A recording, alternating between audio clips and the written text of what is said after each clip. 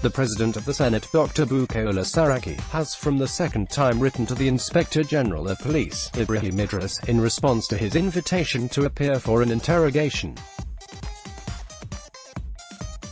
Saraki had been invited over the allegations made against him by armed robbery suspects who attacked banks in Offa, Kwara State.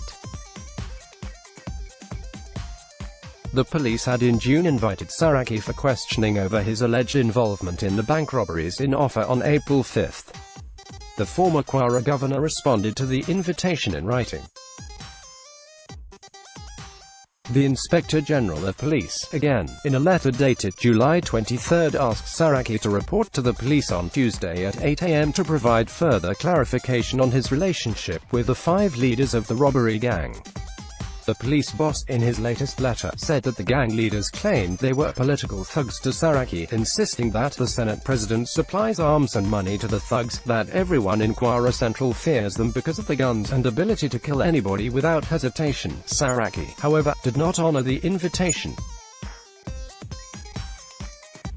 However, Saraki's special advisor on media and publicity, Yusuf Alanayonu, said his boss had responded to the police in writing.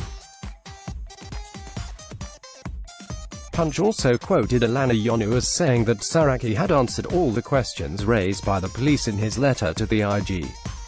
He added that Saraki's letter was written and dispatched to the police on Tuesday, stressing that its receipt was duly acknowledged.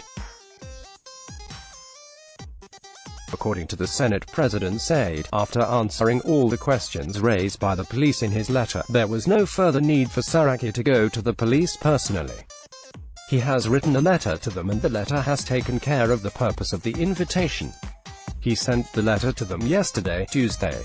The letter addressed the issues raised in the invitation letter, Alanayonu said.